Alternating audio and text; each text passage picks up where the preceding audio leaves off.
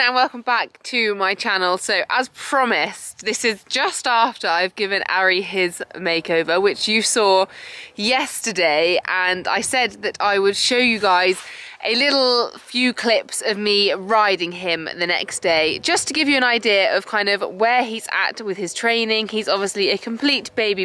He's been sat on for about 6 weeks, so I know that you guys are really interested to see what I kind of do with them at this age and how they progress. So this is going to be a really quick raw video just to show you some exercises that I'm currently doing with him, and yeah, just like how he's kind of progressing. So I'll show you the exercises I've got set up in the arena right now.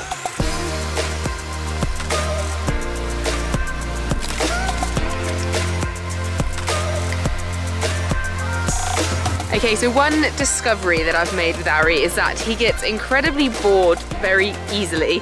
For that reason, I've been trying to keep schoolwork sessions as interesting as possible and also making them really short. He probably does about 15 minutes in the arena, just because otherwise he doesn't really hold much retention after that, and it's really pointless. It's literally, there's just no point going round and round in circles. He's getting bored and thinking, I don't like this, and I'm just getting frustrated. So about 15 minutes our sessions are, and I've got a selection of poles set up. Firstly, I've got this kind of triangle formation. I basically have like a fun feature in the middle of the arena each time he comes out, and it changes just because that keeps his brain interested. So today's one is these little triangles. This is really good for straightness because you have to try and aim for the points, which is actually really difficult, I've noticed. You can do it in walk and trot. You could canter through on an experienced horse, but I won't be on Ari. And yeah, it's just a little bit different, gets him thinking where he's putting his feet. So big fan of just setting up a fun kind of thing in the middle of the arena. Come at it from any angle. That's the first one. Okay, so the next thing I have over here, just some run-of-the-mill, very simple trot poles, not raised. These are just good for kind of rhythm. They really help. You can vary the distance on them, but at the minute I've got them kind of his stride. As he progresses, I'll make them shorter and longer so that he learns to change his trot. But for the minute, he's just got to get comfortable going over poles like this. So that's why they're there. You'll see I have got the mini poly jump blocks there because I've been doing so much raised pole work in walk with them recently. So they're there to do another horse after. Last but not least, I have my poly jump cavalettis down here. So this is introducing him to raised trot poles. For that reason, I've gone ground pole, then 2 raised poles, then another ground pole. So he's going to find this a lot easier to read when it starts on the ground, because that's where they tend to hit the kind of raised poles, is over the first one.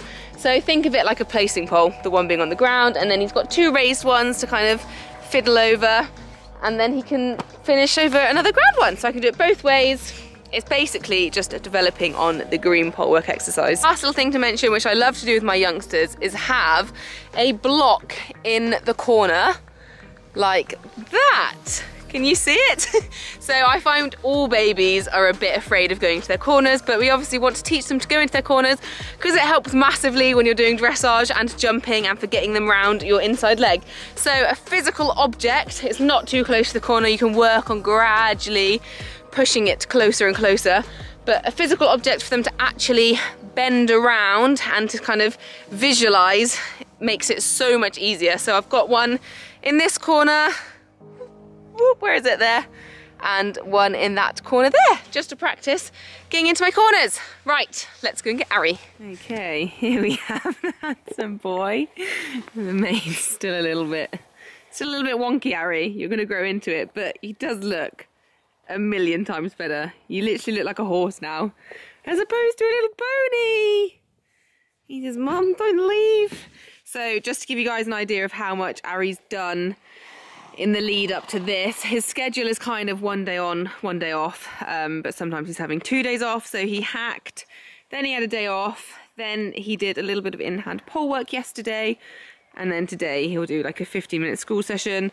Then he'll have a day off and then probably hack, and that's kind of his week. His week done. But like I said, sometimes he won't do the in-hand work. He'll just have another day off. Just people wondering, I am still being extra safe. I'm wearing my Champion body protector, but managed to find a coat that fits over it. You can actually hardly tell. It's a lovely Glaze and Gordon one that Mum had for Vlogmas. But yeah, very nice. Would recommend if you like to wear a back protector but also like to wear a coat at the same time.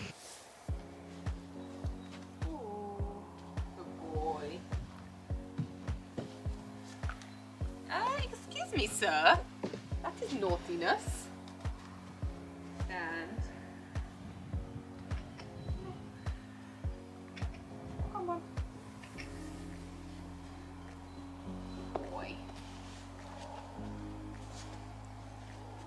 Oh my god, right, we're gonna start. Take 2. Ooh. He's actually being so good mounting. This is the first time I've had this problem. Come on. Good boy. Good boy. Oh, good boy. We're very close now in the camera. Good boy. Good boy. It's all right. Whoa, whoa. Stand. Good boy. Good boy. Oh, well done. Come on.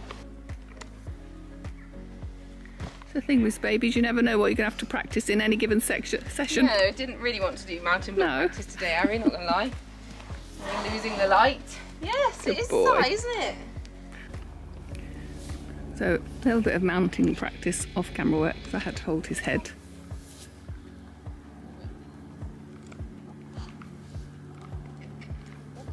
He's fed up with Megan after the haircut. So Mum kind of hit it on the head there. Oh, also, hello guys, this is voiceover Meg. So yeah, Ari was a little bit kind of grumpy at this point. He had obviously been messed around with all day. He'd been given a haircut, which he didn't think was a vibe. So yeah, he was just a little bit stroppy, and I think that's why I kind of had that first problem getting on. Oh, brake test. Like I say in the video, I've never had any issues with him, but it is so common. So what I did is I actually got on and off 3 times, and just between each time I did a little bit of walking round. And I just had Mum there to hold his head, and he was absolutely fine, and he's been fine since, which is really good. So you can see here, just having a little walk round, popped him over those poles because I could just feel him getting a little bit bored. I discovered this really fun way of going through those poles, which was good. And you can kind of instantly see when he's doing the pole work, he concentrates a lot more. Whereas when I'm just walking around the outside, you can see he's a little bit fussy with his head. He's kind of dipping his sort of nose a little bit. He obviously is so green, he doesn't know where to kind of put his head.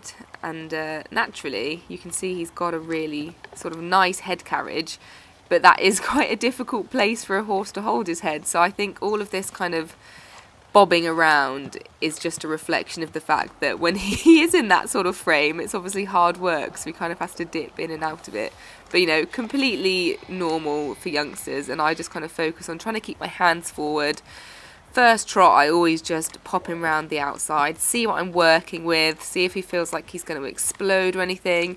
This particular day, he did feel a little bit sort of hotter off my leg than normal. But I didn't feel unsafe or anything on him. I just thought, I'm just gonna pop round until I feel like you've settled down a little bit and before I introduce anything. But you can see he's actually going really sweetly. One thing I will note is you can see quite a little sort of chomping on the bit. He's currently in a loose ring sweet iron snaffle with a lozenge. But I'm actually speaking to a bitting specialist just because I want to make sure he's as comfortable as possible. So yeah, I might be changing his bit around, but I always start my youngsters in a snaffle because I think there's absolutely no need to start them in anything more, and if you train them properly, you'll sort of have a horse in a snaffle for life, which is how pretty much all of mine are, other than Naughty Dee Dee cross country. She has a little Waterford snaffle. So, just trotting round here, you can see he's a little bit bored, so I'm kind of thinking I'm going to have to introduce some poles fairly soon, because you'll see, once I do, that is where he starts to concentrate. So, if I've edited this properly, there we go, over the poles. And instantly, you can just see his kind of demeanour changes a little bit. He's got something to focus on, and he does sort of knuckle down a little bit more when he's got the poles to go over. So at the minute, I'm not going all the way up to the end of the arena, just because, like I said, it's a 15-minute session. I kind of want to get the most out of that, so he doesn't need to go all the way around the arena to come round to the poles each time. But that was really sweet. I think watching this back, I'd say that I could have just slowed him down a little bit there, You can see using my little corner block there, and excuse the lack of zoom, but there we go, through the triangle. And this is so cool. I did not realise I'd be able to do that, but look how perfectly that striding works. I was so buzzed when I went through like that, and yeah, actually did it with some of the other horses. So you can see an improvement on the straightness here, just coming down and doing the same thing a second time. That is something I would say with babies, is repetition is kind of key. They do learn so much. Here, just an example of how important it is to give them a little walk break. They get very tired very quickly, so make sure you're giving them regular walk breaks. So I just wanted to include that there. So now we're going over the raised poles again. Just went over the green ones to make sure he kind of knew the drill. And it did catch him a little bit off guard. He was going a little bit speedy.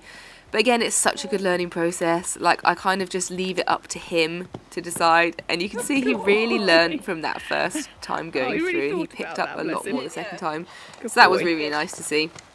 Good boy. He's just so much better when you're occupying him. Yes. Yes, he can't see the point of just bumbling around, can he? No. Yeah, because he doesn't understand, like, aids to get him to do any lateral work. No. He just thinks that the only thing there is to do is all his poles.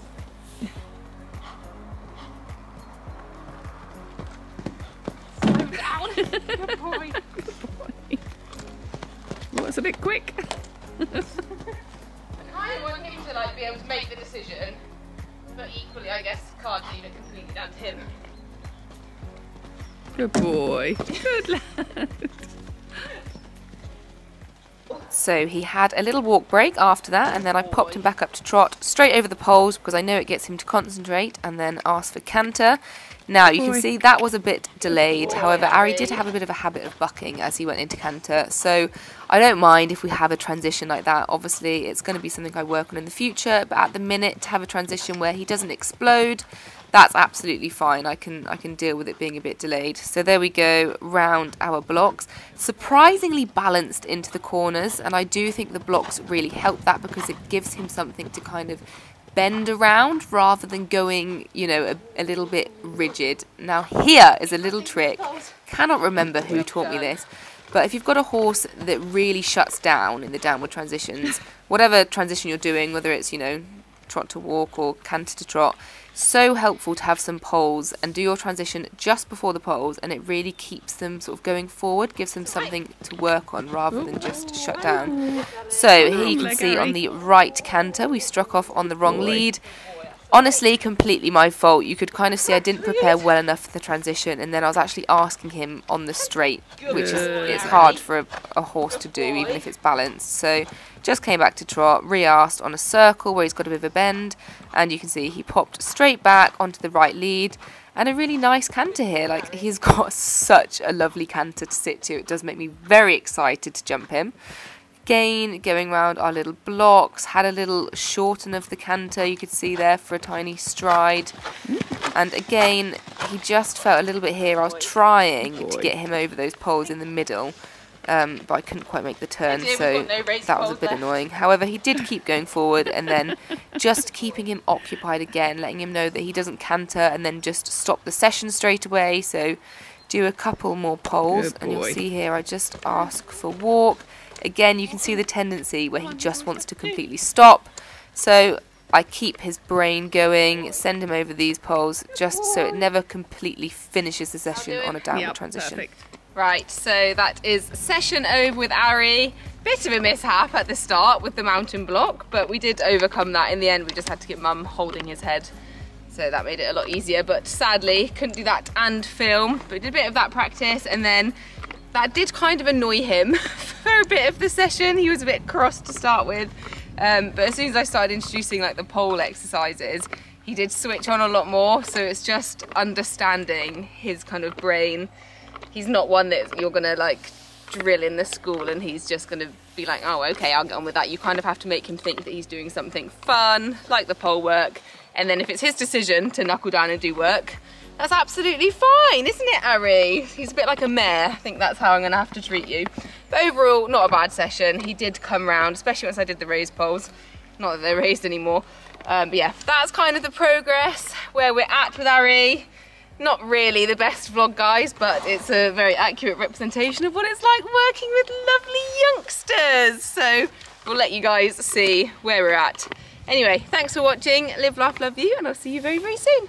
Bye.